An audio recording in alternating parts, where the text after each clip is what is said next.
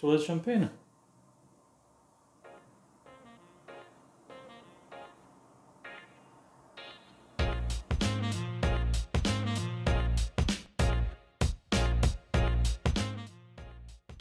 Thank you, Suri. Hello everyone, and welcome again to the channel on ADHD, mental health, self-improvement and other related topics. And today's topic is going to be hyperfocus. And while hyperfocus on the meerkats may not be the most common of them out there, I believe that hyperfocus is really something that is often misunderstood, and especially the topics that one person with ADHD or autism, which is also a disorder where hyperfocus is often present, well, how a person can actually hyperfocus on a range of topics and how it is not always about video games, even though it often is. So what actually is hyperfocus? It is a common myth, I would say, even with ADHD, that this person has a deficit of attention, because the attention deficit actually means that you cannot regulate the attention and you cannot really control on what things the attention will be directed. So, hyperfocus is basically the state of maximal attention towards a thing that you may or may not have willingly chosen to focus on. There are two main types of inducing hyperfocus. One of them would be something like the video games. So the common argument of how can you have ADHD? You have been playing this game for weeks is, well, really not a good argument against ADHD, and it can actually be a symptom of ADHD. Games really provide you with quite immediate gratification. Even in games with delayed gratification, like for example RPGs that take a long time, they are generally built in such a way that they always provide you with some stimulus. So if you achieve something, you will get a small dose of reward, and these rewards just ramp up, and then there will start to be achievements and new levels and maybe even new friends if it's a multiplayer game.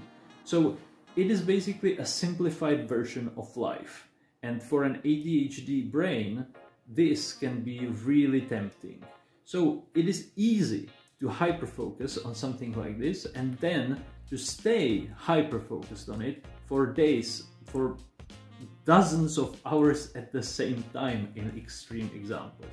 The other type of hyperfocus would be the one randomly induced, and this is really, I would say, less frequently recognized because it tends not to last that long, and it is just, it arises from a state of just random inattention to things, right? So you are just, I don't know, focusing on a couple of things.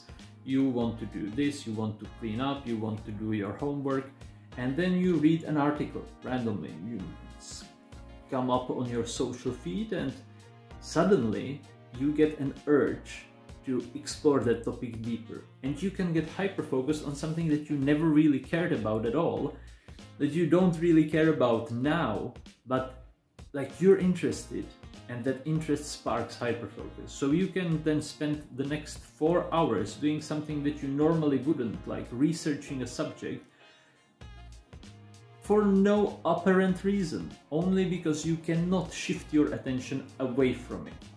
And that is one of the main problems of hyperfocus. Not only you cannot control where the attention goes, but when it is already set and locked, it is really hard to shift away from it. So a normal person, or a neurotypical person rather, would be able to be interested in a subject, enjoy a game, enjoy reading about something that they haven't known before, and then when the time comes, they just shift their attention to something else. So in ADHD or autism, possibly hyperfocus, you will not be able to just unlock the attention and redirect it somewhere else. Mindfulness is actually a great resource or a great tip for people that are experiencing hyperfocus, especially random hyperfocus. Because if you are able to pause before the hyperfocus actually truly locks in, you may be able to tell yourself, why would I research this? I know that if I start, I may not be able to stop. is this something that I really want? Is this something that aligns with my goals? The classic self-development technique of mindfulness and realizing if things that you are about to do are congruent with your goal and vision can be really helpful to prevent hyperfocus. The first type, the one with video games, is a little bit harder to crack because the problem is it shares many similarities with addiction and often grows into an addiction. So the common practices with treating an addiction would apply here. With video games, for example, as I have struggled with them myself, the best case scenario is that you will be able to quit cold turkey and just stay like that for a period of time. It will seem very, very annoying and life itself may seem boring at first, but you have to realize that this is only your brain readjusting to the old stimuli.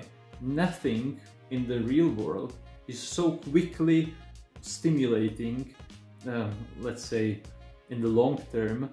Of course you can find a thrill that will stimulate you very quickly in the real life, but over the long term the game will always trickle in these small gratifications that will keep you interested. And in real life that's not so easy, but real life is also much more filling.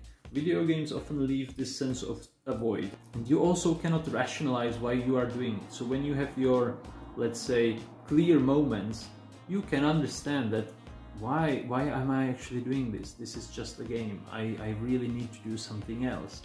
And when you can't rationalize it and you still keep doing it, this can lead to depression or depressive-like symptoms. So why hyperfocus is not all bad, however, is that, well, it's hyperfocus, and focus can be a good thing. So if you are really putting all your attention towards some objective, this is one of the self-development recipes for absolute domination of a field, to becoming an expert, to becoming really good and to becoming successful, to earn money or to earn whatever you want, to earn a life that is congruent with the goal that you are focused on. Again, the problem being here that you cannot really control it. The important part will be to try to develop techniques that will help you to shift that focus indirectly. So prevent yourself from developing the random focus by mindfulness. Prevent yourself from getting addicted to stuff like video games through, well, through real struggle, I will say. It's not going to be easy, but it's possible. You can find help, you can find therapy, you will find support in your friends or family, hopefully. So you can do that as well. And if you are able to do these indirect things and then apply them to other things that don't align with your real goal, if you have one, of course, that's the first step, then your attention will not really have much leeway to shift to, and it will finally have to lock on what you really want to do. And once that happens, it can really boost your progress towards the next step in your life. So I hope that you enjoyed the video. If you did, please drop a comment, drop a like, and subscribe possibly if you are interested in more topics about ADHD, mental health and self-development. This has been Pete, and I'll see you guys tomorrow.